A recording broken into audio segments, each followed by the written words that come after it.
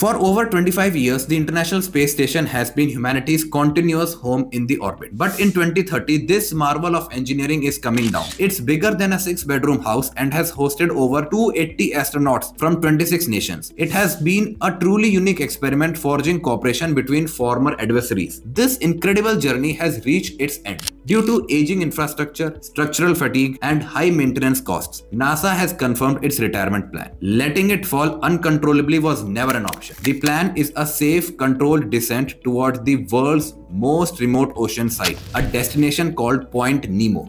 This precise maneuver requires a specially designed SpaceX Deorbit vehicle. As the ISS re-enters, the majority of the structure will burn up in the atmosphere. Only dense, heat-resistant pieces will survive the descent, sinking harmlessly to the ocean floor. The vacuum won't last long. NASA will shift its focus to the Moon and Mars, relying on private companies to take the lead in building the next generation of commercial space habitats in the low Earth orbit. The physical station will be lost, but the legacy of international cooperation and the crucial infrastructural knowledge of living in space remains. As one cosmonaut put it, the space station itself is the experiment.